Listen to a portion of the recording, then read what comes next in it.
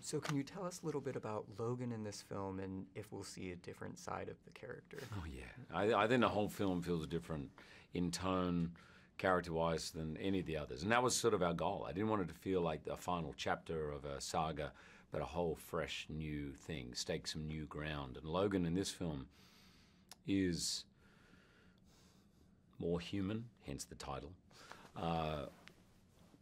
He's sick.